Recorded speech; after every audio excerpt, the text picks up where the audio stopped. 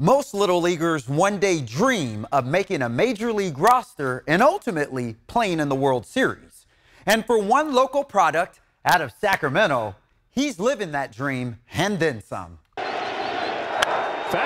hit to left. It is long gone. If you've been paying attention to the MLB playoffs this year, chances are you've heard the name Rhys Hoskins. Left center field. Rhys Hoskins, redemption again.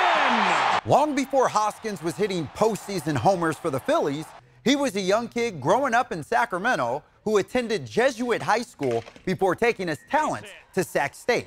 And his former collegiate coach knew he was destined for greatness. Yeah, you know, his freshman year, he was freshman All-American for us, and he certainly knew that he was an exceptional young talent. It's been a lot of fun to watch, and for him to be playing in the World Series is certainly exciting for him and his family and for our program as well. Oddly enough, Rhys was not heavily recruited coming out of high school. Kind of a hidden gem, to be honest with you. Saw him play, fell in love with how he played, and really the only school to offer him a scholarship. Now, Rhys is not the only Sacramento area person in the Fall Classic. Mauricio Dubon, who's a backup reserve player for the Houston Astros, Capital Christian kid. I coached him when he was 15 years old one summer. So cool for me to be able to see people on the field actually competing in it that I know. While Rhys has made quite the impact on the field, he's an even better person off of it. He's just very humble. You know, I mean, he's representing